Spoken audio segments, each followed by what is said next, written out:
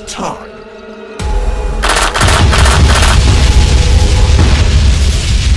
Hello. I just saw Psycho, another one off the list. One of the classic horror films that everybody suggests that you get done, that you gotta see. Finally saw it, and I thought it was okay. And when I first saw Citizen Kane, I could appreciate that it had a huge mark on history, and it was okay for that, but I could not enjoy that one. Psycho, however, a little different, but sort of a little bit similar in that kind of a way. I saw Psycho. It's from the 1960s, it seems, and I enjoyed the first half of the film more than the second half. By this point, of course, I've already known about the twist at the end with it, with him being the mother and keeping the body around, you know, dug it up from the crypt and everything, and he's got, like, psycho personality with all this. I already kind of knew all that stuff going into the film, so it wasn't like I was discovering something as it's happening. I already knew what the end point was. I'm just watching how we get there. I enjoyed the first half of the film as we're following the woman and what she's trying to do here. She's, you know, sleeping with this guy, and he is, you know, she wants it to be public and legitimate. She wants it to finally be a real relationship, and he's like, you know, we're working on that. Sure, we're working on it. Yeah. I like the first scene. I imagine that in the 60s, seeing anybody, you know, after they just, you know, got done doing it and whatnot, was probably like, wow, whoa, I guess. But I can't put myself in the mindset of people in the 60s, so forgive me on that. But yeah, the scene is on here for a little bit, and then it goes to she's going to her job, and she works at a bank, and there's a guy depositing like $40,000 in there. He's talking all big and nice and fancy. Yeah, I'm a rich man right here. Yep, I'm doing pretty well for myself. Nice. I wonder what $40,000 equates to today. Maybe like $400,000. I'm not sure. Going from the 60s, you know, it's a long time ago now, going back that far. Her coworker's getting kind of jealous that this dude's flirting with her, and she's pretty much ignoring it and whatnot. She's like, oh, you know, I guess I just wasn't, you know, looking as well today as I thought. And it's like, okay, I get that. It's a little humor for the 60s. And then so she's supposed to take the money and deposit it straight into somewhere else. I wasn't sure if she was supposed to take it to another location or what she was specifically doing with the cash. I assumed she's put it in a vault, but maybe they have to go somewhere else to put it into a vault. I don't know. And she keeps on saying throughout the film that, you know, she's like, oh, you know, I got a headache, or I'm doing this, and all her coworkers basically know that she, you know, skips out a little bit on work. She's a little late, but she's a good worker, kind of a thing. And when she's driving away, her boss sees her, or it was either her boss or a coworker. I wasn't exactly sure on his position at the moment. I think it was the boss, though.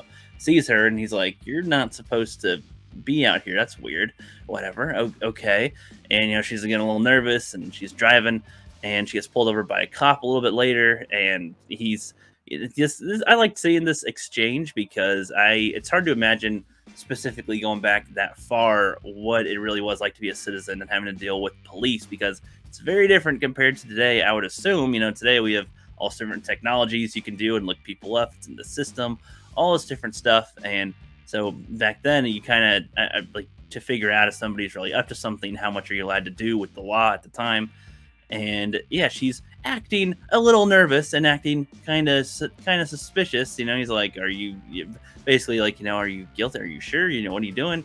You know, if she knew her rights more, or like, you know, entirely, maybe she could get out of this without him, you know, pushing her, because sometimes cops can push further than they're supposed to, and that's not good, of course. But yeah, so he's like, okay, stay here. The way the events happened was a little weird. I'm trying to, if I could watch it again, it would make a little more sense. It seemed like she gave him her information. Well, she turns around to get her license out, or get her papers out, or get whatever out of her purse, and that's already kind of weird. If I'm the cop, it's like, just pull it out of your bag. Why do you have to like turn away from me?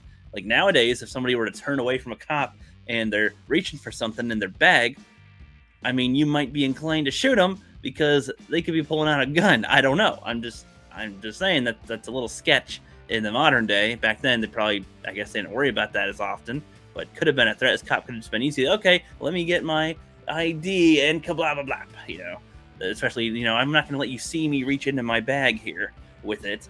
And she's trying to like hide the money so he doesn't see. Oh, you just have $40,000 laying around here. Wow. What job do you have? How do you have $40,000?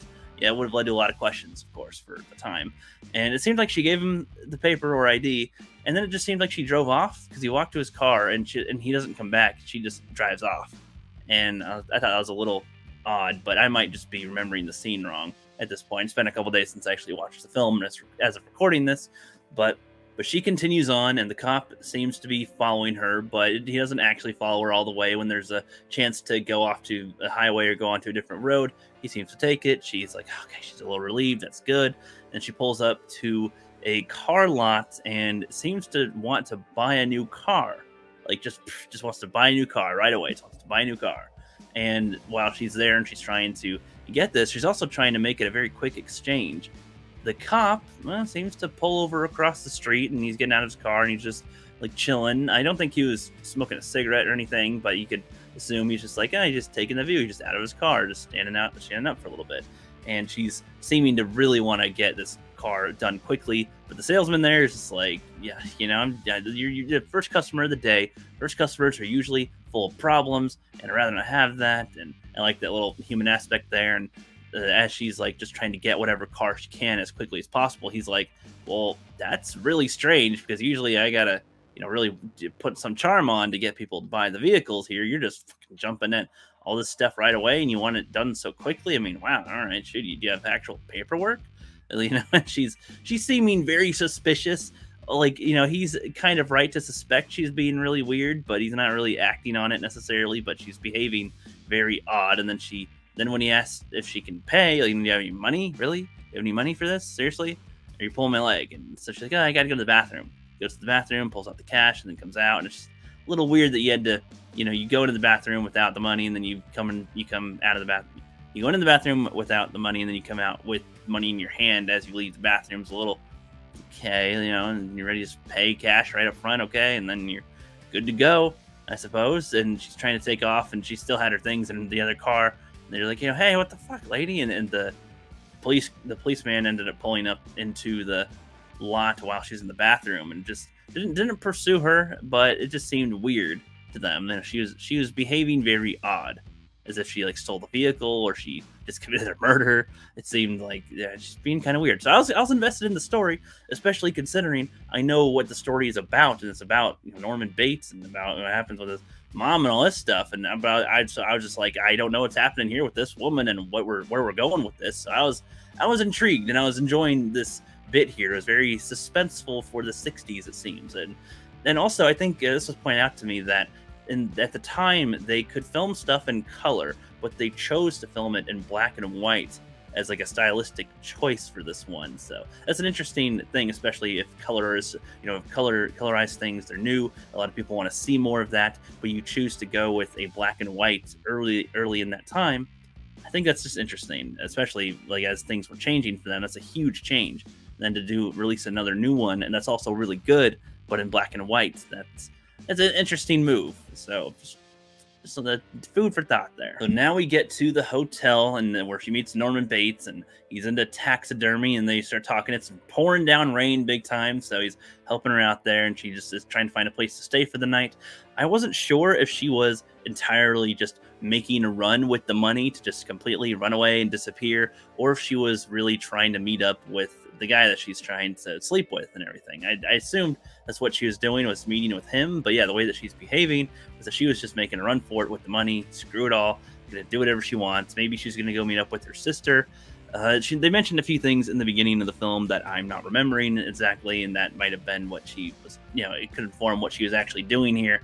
And she stops at Norman Bates's place because it's a hotel or a motel or whatever, and says there's a real difference, right? Just kidding, there is, of course. But they are chatting for a little bit, and, you know, he goes to this house in the back and seems to be arguing with his mother, even though, of course, we know that that's him arguing with himself, able to throw his voice, you know, Marge, what are you doing? Chocolate? You selling me chocolate? Kind of a thing. And so she's like, oh, you know, that's rude that your mother talks to you that way. It's interesting having that dynamic play out like that. If you don't know what's happening, you think that there is another person up there, and he's arguing with his mom. She goes and takes the woman here goes and takes a shower, and this is where the infamous, scene, the knife and stab, kills the girl. Who is it? You don't know. It's a silhouette of somebody, but you can assume it's the mother. The son comes back, and he's like, oh no, she's dead. Oh no, she's dead. And all the blood in the bathtub, everything. Oh no, he's going to clean it up because he doesn't want his mother to be sent to jail or be guilty, whatever. He'll do anything for her, sure. All right, cool. So that stuff plays out, and he's, trying to hide it. He dumps the car with the cash in there and everything. He did not care about the cash at all. He's just trying to, live his life here in solitude, it seems. And then later on, a detective, it's been a while since she's been like a week since she's been missing. And at least since I last saw her, and what the hell's going on with this? And there's a lot of people that saw her a week ago and what was going on. And a detective ends up going to Bates's place. They seem to know each other. They seem to be kind of friendly, just having a casual conversation, whatever. Bates, even though he says he doesn't get that many customers, he still changes the sheets and still keeps things clean just in case. And sometimes forgets to turn on the sign, whatever, just, who cares? But then he kind of, as the detective questions just a few more things here and there about the girl and things going on in general, he starts to contradict himself by saying, we're so slow. I haven't seen, she was the first one I had in a while that came here. Oh, she did. Oh, the picture, look. Oh, that is her. I thought she didn't come here, but no, that was her, right? And then he said there's another couple here that pointed something out, and that's why he changed something else. But then he's like, well, you just said, it's so slow here, and you haven't had any business in a while. So, it's a lot of what he's saying is starting to unravel, and seeing Bates, like sweat out on this, and the guy and the detective's just rightfully asking, hey, do you mind if I take a look here? Do you mind if I take a look here? And, since they're kind of friends, he's like, okay, sure. But then he's like, can I go to the house and talk to your mother? That's where he gets very defensive. You are not going to see my mother, no. And this was a good scene. And he's like, okay, I guess that's all I can get out of you then, right? I need a warrant, right? Okay, yeah, fuck off, is what the gist was becoming at that point. And I thought that was done really well. And after that, after this detective conversation with Bates, I felt like the movie was just really screeching to a halt, just dragging on, and I did not care what else was happening. I just kind of wanted it to wrap up at that point after the detective was talking with them. I didn't care. Maybe it's because I already knew, and I was like, yeah, I'm not really gaining new information with all these conversations they're having. They're trying to find what happened to her, but we know this whole time, and I just wasn't as invested. I don't know. It just wasn't hitting for me. And I know that at the time in the 60s, it probably was like a phenomenon, of course, especially when they first saw it. And it's one of those twists that, do you tell all your friends or do you let them experience it themselves? I'm sure that people in the 60s loved trying to do that, having the power of, I know what happens in Psycho. Do you? Possibly, as they're doing stuff. But yeah, I didn't really care after a while. In the end, the detective got killed as well by Bates, and he was trying to cover that up too. The sister and the boyfriend and the person she's trying to sleep with and everything, they were trying to look for her and found all this, and the detective ended up arresting Bates at some point because the sister goes into the house where the mother's supposed to be and finds the corpse in the basement. And then you see Bates dressed as his mother, and the guy, is able to detain him essentially, and they arrest him later. And the investigator or psychologist, I wasn't sure who he was exactly, is a different person here, was explaining the whole Bates story and what's happened. He's like, Bates did kill your sister, but also didn't. And because, the mother's side of his consciousness, because after the mother died, he was abused by his dad, or dad left, and this stuff was happening. He was clinging to his mother, and she was dating somebody. He felt like he was cast out, all this stuff, sure. Yeah, it's all revealed nice and neat, but I just like, yeah, I get it. And then they finally had the scene at the end where he gives him a blanket, and he's talking to himself in his mother's voice. Like he's just in his own thoughts. His thoughts are speaking in his mother's tone, and it's the I wouldn't even swat a fly. Let them all watch me. I'm so innocent. There's no way they could ever really believe that I did something wrong. And I've only seen that reference like in a bunch of other things, especially South Park, where they have Luke Kim. He's like, you know, oh, they are watching me, you know, look at that fry. They'll see, and they'll say, he wouldn't even harm a fry. Freaking love that.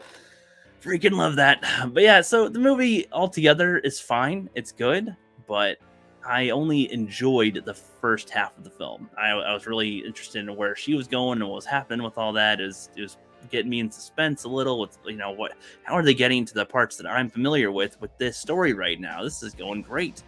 And I liked where that went. And yeah, all the way up to the detective. After the detective had the conversation with Bates, I just felt it went down.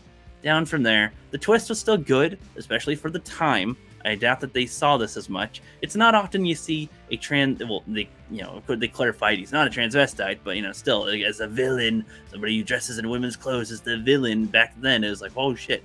Nowadays, that's pretty much commonplace for just people, I guess. But whatever. That's Psycho. I've seen Psycho now. I get it. I get the references, and I'll see you guys later.